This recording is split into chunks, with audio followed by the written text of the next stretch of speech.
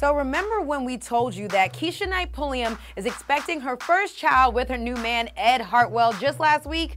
Well, things have taken a turn for the worst because reportedly, Keshia's new boo just filed for divorce after being married for only 8 months. Guys, I am not lying. According to the YBF, Ed Hartwell filed official divorce papers in the Fulton County Courthouse in Georgia just yesterday. An insider says the former NFL linebacker cited irreconcilable differences as the reason for their split. Sources close to the couple also said they fought a lot because mostly Ed thought she was spoiled.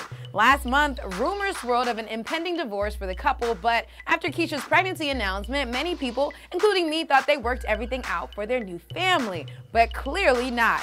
And to add insult to injury, in addition to the divorce, Ed wants a paternity test on Keshia's unborn child. Guys, I can't even. I need a break from this story, but I'm just gonna pray for both parties in this matter, especially Keshia though, because apparently Ed filed divorce papers without even telling his soon-to-be ex-wife.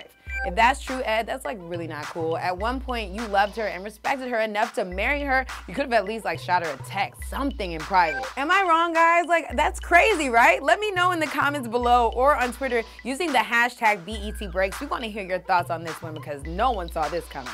For more, stay tuned to BET.com. We'll definitely keep you updated there. I'm Gia Peppers, and I'll see you next time.